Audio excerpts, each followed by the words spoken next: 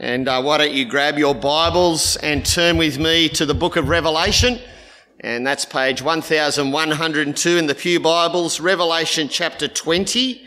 And we're going to read all of chapter 20.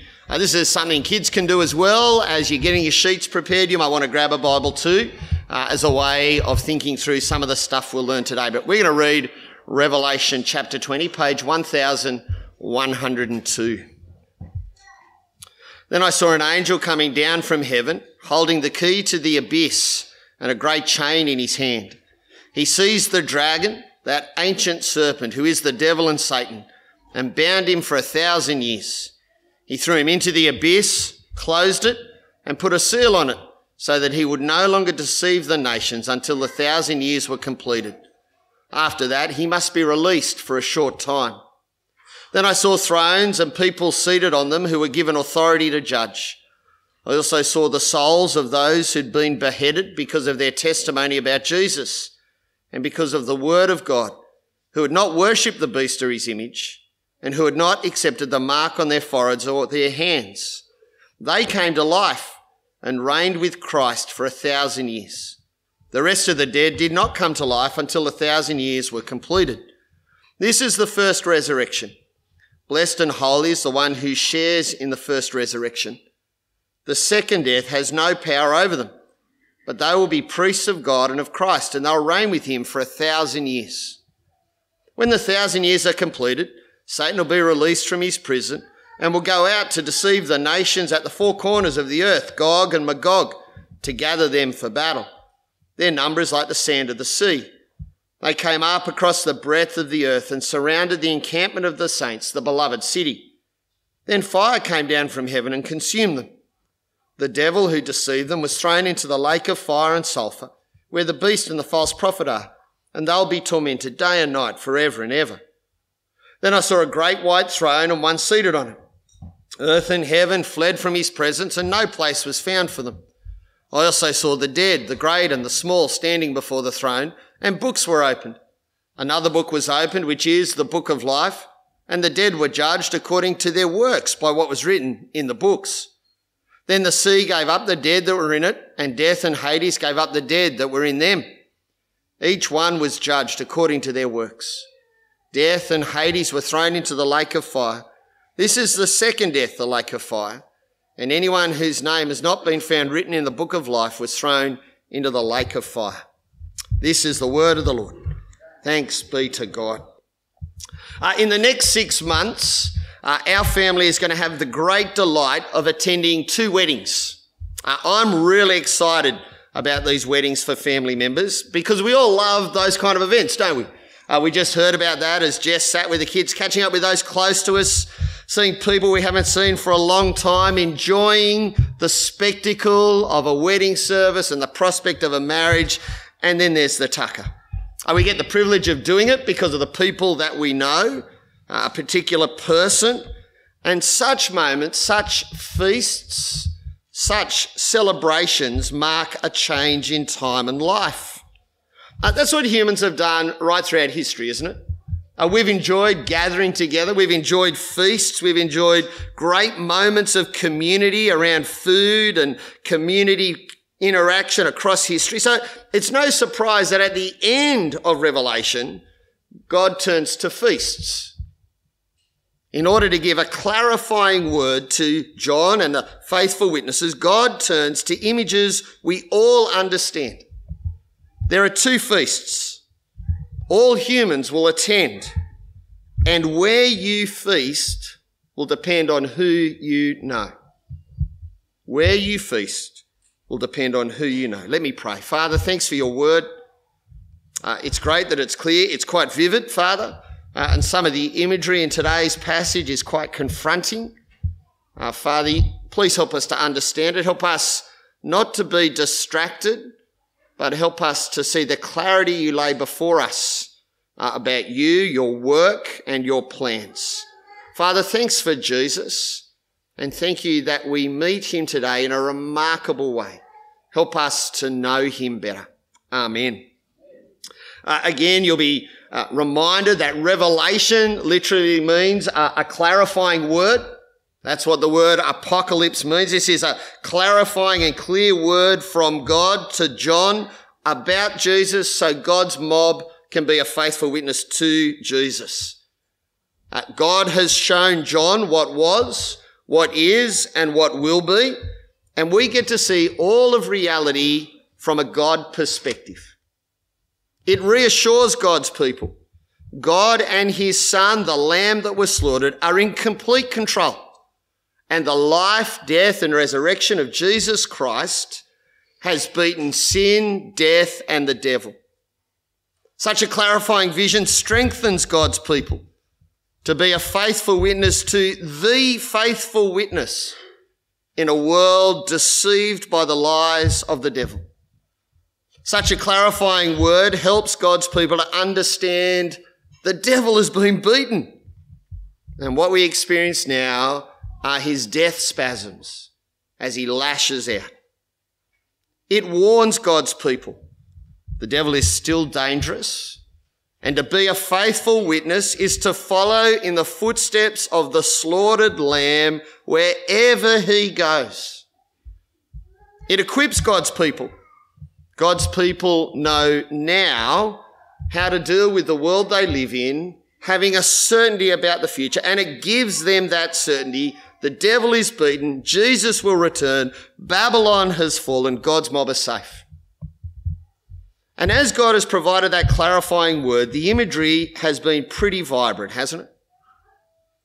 It's been pretty colourful, there's intensity, and as those overhead projector sheets pile up on each other, we go deeper and deeper into the divine truth behind the concrete world we see. And every time we come to those images, we're meant to understand them in terms of their quality, not in terms of their quantity. We've come to the end of this revelation. Stephen gets the great privilege next week of painting the marvellous future. It's just terrific. As we come to the end, we've finished what will be. And we've looked at the same period of time from different angles, those cycles of 7. We've seen a focus right at the end of that. And we've seen that Babylon has fallen. Remember Babylon? The empire of human endeavour set against God. All the institutions out there and all the hearts in here. Babylon has been seen, understood, demolished, and we've run out of it. That's what we looked at last week. Now there's a great celebration in the heavens amongst God's people, and those voices keep flowing. Look at chapter 19, verse 6. I'm at point 2 on the outline. Then I heard something like the voice of a vast multitude, like the sound of cascading waters, like the rumbling of loud thunder, saying, Hallelujah, because our Lord God, the Almighty, reigns. Let us be glad, rejoice, give him glory, because the marriage of the Lamb has come. His bride has prepared herself. She was given fine linen to wear, bright and pure, for the fine linen represents the righteous acts of the saints. Then he said to me, Right, blessed are those invited to the marriage feast of the Lamb. He also said to me, These words of God are true. What a contrast to Babylon. Remember Babylon? What a replacement. Babylon, dressed in scarlet, surrounded by the stench of evil. The bride of Christ, dressed in white, surrounded by the scent of righteous acts. Babylon offers a cup filled with the blood of the saints and sexual immorality. The bride of Christ offers a joyous wedding feast. Babylon, all alone. The bride of Christ, surrounded by a multitude no one can count. What a contrast. What a replacement. And this bride of Christ and the guests at the wedding that God has invited, who are they? Well, they're one and the same, aren't they? The bride and the guests. It's all of the people of God. Remember they were described back in Revelation 2-3 as the victors? Well, now we've seen what they receive for being a faithful witness, for persevering in proclaiming, look at Jesus. They're gathered, they're invited because God himself has prepared them. Did you see that in verse 8? It's almost as if God has got this great big bridal shop and there's one gown. And he says, come in and I'm going to dress you. And you see what he gives them? He gives them righteous acts. God himself has sewn the dress. God himself has put together the outfit. God has gathered the linen. And he has dressed his mob in righteous acts. And those righteous acts are the acts of Jesus. His perfect life, his perfect death, his perfect resurrection. They are dressed in those, and then they live their lives in that outfit daily, saying, look at who Jesus is, as we follow the Lamb wherever he goes. And those people, how are they described? They're described as blessed. Literally, God has approved them because he has dressed them in the outfit prepared by Jesus. John's just gobsmacked. And as he looks at this feast being established and enjoyed, as he sees the guests approved by God, as he hears the praise of the heavenly mob, what does he do? Well, he bows down to the angel. And he worships the angel. And what does the angel do? Well, did you see what the angel does there in verse 10? Then I fell at his feet to worship him. He said to me, don't do that. I'm a fellow servant with you and your brothers and sisters who hold firmly to the testimony of Jesus. Worship God, because the testimony of Jesus is the spirit of prophecy. John is watching this magnificent moment of a faithful witness where all of these people have persevered in giving God what he deserves, in worshipping the Lamb. And then what does John do? He worships the angel. You see, it's a moment of warning for us, isn't it? Even John can slip. Even John can misunderstand the faithful witness. And for God's readers and God's people right throughout the ages, it's a salient warning just in a little verse saying, hey, persevere in the faithful witness and give devotion to God and God alone. Don't get distracted. Don't give good things what God deserves. Not even angels deserve worship. Only God. And in that magnificent scene, point 3 on the outline, we suddenly see a figure we recognise. All of heaven is opened up there in verse 11. Then I saw heaven opened and there was a white horse. We know this figure. But even as we know this figure, even as we remember what God has said back in Revelation chapter 1, the image that we are given here is overwhelming. And it's meant to be. It's almost like those cascading voices in heaven just overwhelm us with descriptions of this person on the horse. And we are meant to be overwhelmed. I just glanced through those verses from verses 11 to 16. He's called faithful and true, and we're meant to remember the witness of Jesus. He judges and makes war, all in line with God's truth, and we're meant to remember who defeated the devil. His eyes are fiery and he wears numerous crowns. His name is unknown, and we're meant to remember the Son of Man figure in Revelation 1. He wears a robe stained in blood, and we remember the slaughtered lamb and the winepress of God's wrath together. He's named as the Word of God, and we remember John's biography of Jesus and all the words of Revelation 12 verse 11.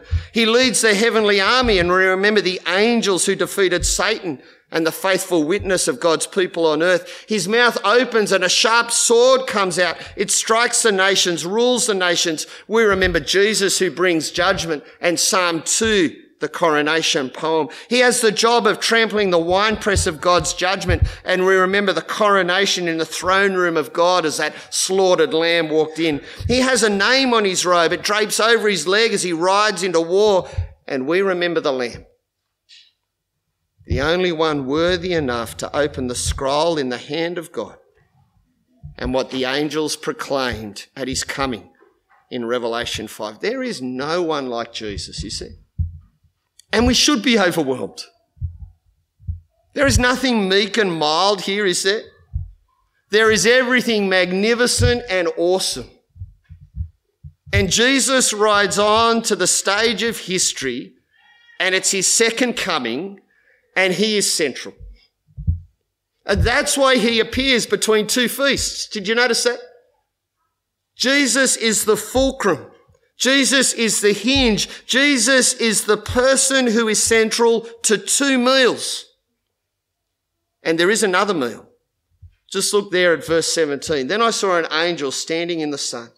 He called out in a loud voice, saying to all the birds flying high overhead, "Come, gather together for the great supper of God, so that you may eat the flesh of kings, the flesh of military commanders, the flesh of the mighty, the flesh of horses and of their riders, the flesh of everyone, both free and slave, small and great." When Jesus returns, when Babylon has fallen, there is another meal set, and it's a meal of corpses and carrion. It's a meal of corpses and carrion. It's a meal of the dead. The meal of those who chose to oppose the Lamb. They line up, the allies of Babylon, don't they? Did you see that in the reading that Shanae brought? Those allies of Babylon prepare to wage war, everyone who rejected God. They know nothing else. They refuse anything else. This is all that they know. But when we read about the war, what is it? Well, it's a rout, isn't it? Before they even draw a sword, the beasts are banished, the allies are killed, the enemies of the Lamb are conquered, as we've been told time and time again. The blood of the Lamb and the testimony of God's mob wipe out the beast. They bring Babylon down and they destroy those who've been deceived. It's not a new victory, is it? We've seen it a number of times. We've seen it from different angles. It's not a new war. There's only one rebellion and there's only one defeat. And again, we see its culmination from another perspective, its complete nature when Jesus returns. And when he does, there's another feast laid.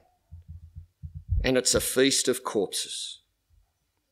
Now, before we go on, it's worth pausing at this point and making a few observations. As Babylon falls, and as Jesus returns, two great feasts are set. One is the delight of the wedding banquet of the Lamb and his bride. Jesus and his mob joined together forever. If you like, it's the culmination of God's search for a bride for his boy.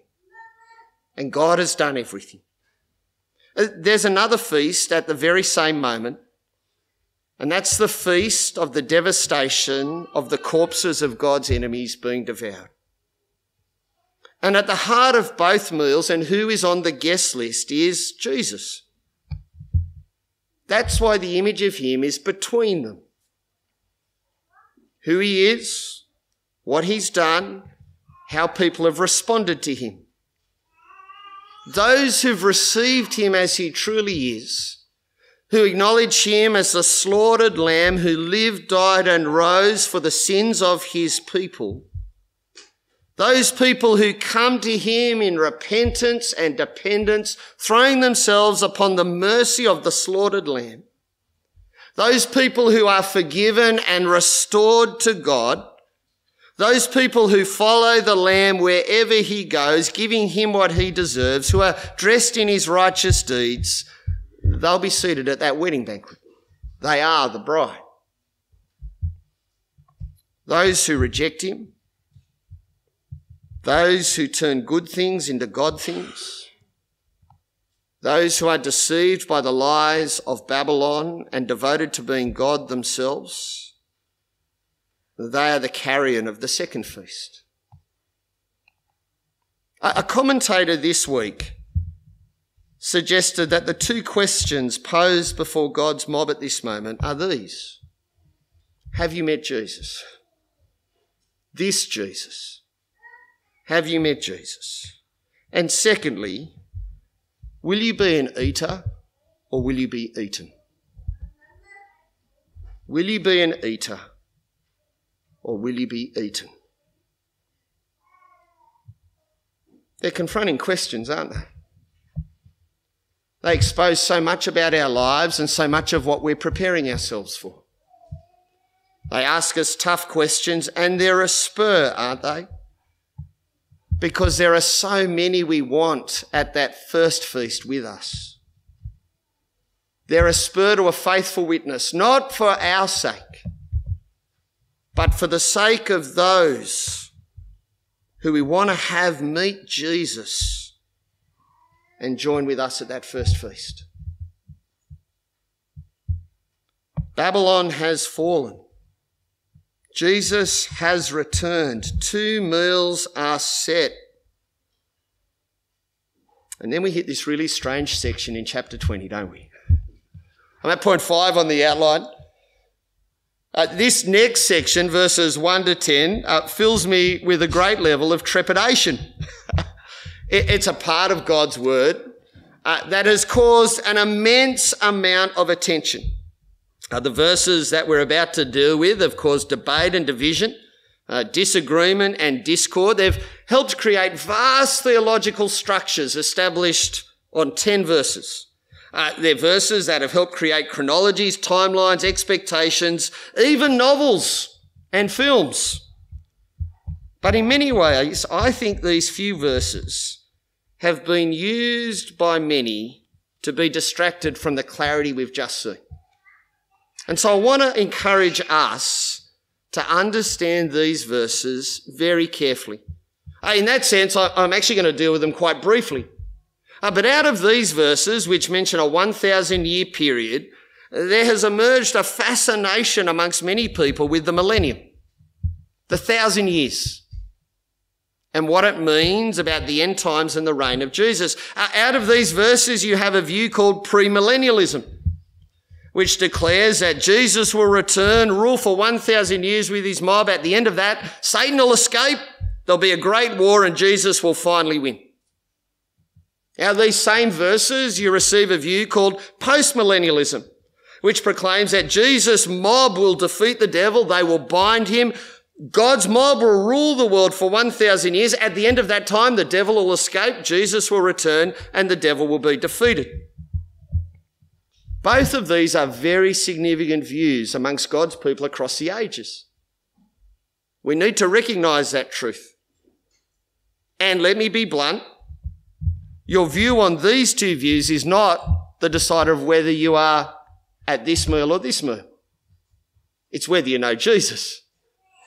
But as we deal with these views, we need to actually be aware of 3 truths that help us make sense of them. First, God's word is very clear time and time again. Across the whole of the Bible, how many rebellions are there against God? There is one. How many victories does Jesus win? He wins 1. For Christ died for sins once for all, the righteous for the unrighteous, to bring you to God. 1 Peter 3:18. There is not a systematic rolling great war in which Jesus has to come back time and time again to defeat the devil. There is one rebellion, there is one defeat, and it is at the cross of Christ. Second, the nature of Revelation as apocalyptic is not about chronology or quantity, is it? It's about a God-clarifying view of the world. So 1,000 years here is not about 1,000 years. It's an image to talk about a really long period of time.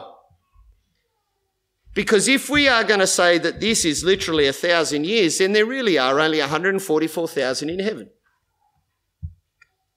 And we need to be consistent, don't we? And so Revelation uses imagery like this time and time again to talk about qualities, not quantities. And thirdly, as you read chapter 20, verses 1 to 10, you see time and time again a whole lot of threads that have been talked about already in Revelation. The devil is defeated. The devil is limited. The devil lashes out even as he's lost. God's people suffer even when the beaten devil rebels against God. It all ends when the defeated devil is thrown out into the depths of eternal judgment.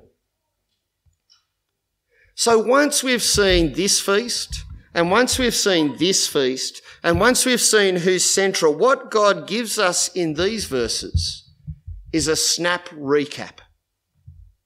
Let me just summarise everything you've seen in 10 verses. before I gather you all to come before my throne. And so when we look through these verses, we see the devil has been beaten already once, completely, by whose blood? The blood of the Lamb and the testimony of God's mob. The devil's already bound. He's thrown out and he's limited. What is the power of the devil? He tells a really good lie. And that's it. He is completely under the sovereign rule of God. That doesn't mean that he's not dangerous or rebellious. He's allowed by God to try his best as God hands him over to his rebellion. Those connected to Jesus and his victory, the first resurrection, they'll suffer, but they'll be okay. They'll be taken home, they'll be restored, they'll be on the right side of history, even beaten and bound. The devil still rallies his troops, but God's going to consign him to eternal condemnation, and that's the second death. There's your snap recap. Your snap recap of everything we've just seen. Babylon is fallen. Jesus has come back. 2 meals are laid. I've reminded you of everything that's come. Hey, look what's coming. Then I saw a great white throne, one seated on it. Earth and heaven fled from his presence. No place was found for them. I also saw the dead, the great and the small, standing before the throne, and the books were opened. Another book was opened, which is the book of life, and the dead were judged according to their works by what was written in the books. Babylon has fallen. Jesus has come back. The 2 meals are set. God's throne comes. We've seen this throne, haven't we? Revelation 4. And so we've come a full circle. Everyone is gathered. Everyone from across history. And the judgment begins. The books are opened. And did you hear how the judgment was carried out in verse 12? Everyone is judged according to their works by what was written in the books. It's repeated again in verse 13. All humanity is judged before God, and the judgment is clear. There are people at this feast and there are people at this feast. There are those who knew Jesus as their Lord and Saviour and persevered as a faithful witness, and they escaped the second death.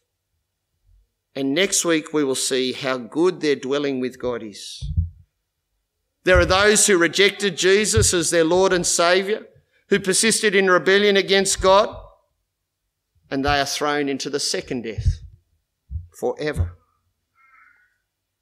Just as the imagery of the 2 meals posed us some questions, so too does this final recap and the clear expression of Judgment Day. There will be a Judgment Day.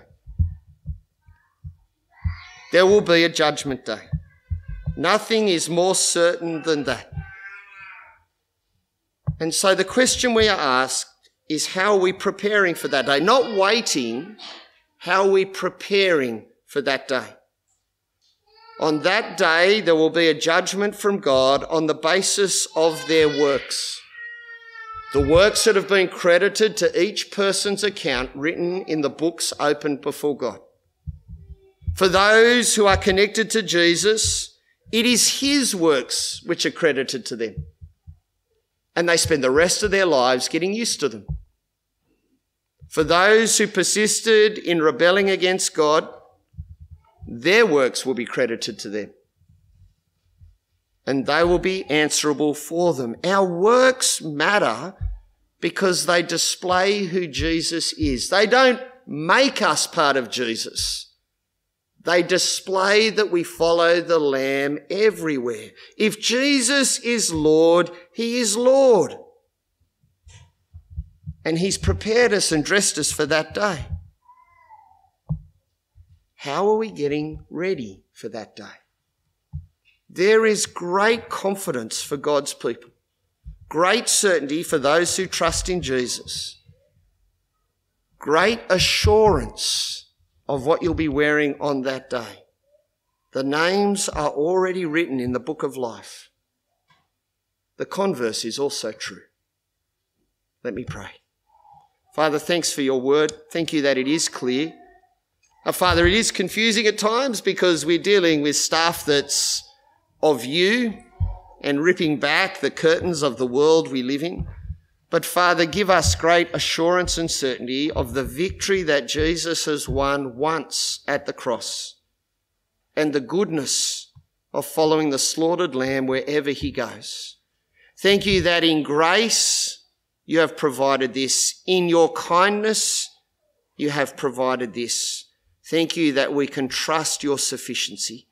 Father, as we live in this town, we pray that we will live in such a way, that we will proclaim in such a way, that many others we know will come to know and love Jesus and be there at that wedding banquet. In his name we pray. Amen. Quick questions. Anyone? Pete? Yeah. So if we're clothed in righteousness now, like as we did, how does that kind of translate into the world if we don't really see it in ourselves even something? Hey. Yep. You know what I mean? Yep. So what does it look like to be clothed in what God has given us? Well, we're already clothed in his righteousness, Yep. but we still sin. So Yeah. I just want to see, I want to understand how when people see us as a witness, is that something that's sort of just happening kind of mysteriously, like in a way that we don't sort of see? Yeah. So I think there are two things we need to be aware of that, okay? The first is in Colossians 3, 10 to 12. People have heard me talk about this constantly, but I actually think it's a great summation of this. And Colossians 3, 10 to 12 talks about the fact that you've already been given a new set of clothes. And so you put off your old self and you put on what God has already granted you. And so there is a consistent decision daily to live with God's help, getting used to what he's already made you. We're told in 1 John chapter 2 that we'll still stumble with sin, but who we are has changed. Okay. And so daily we are putting off and putting on God already having done it. And we're getting used to what God is making. So that's one way the Bible describes. The other way the Bible describes it's in Ephesians 6. And you might remember this from the series we did on Ephesians, where every day we've got to do what? We've got to suit up.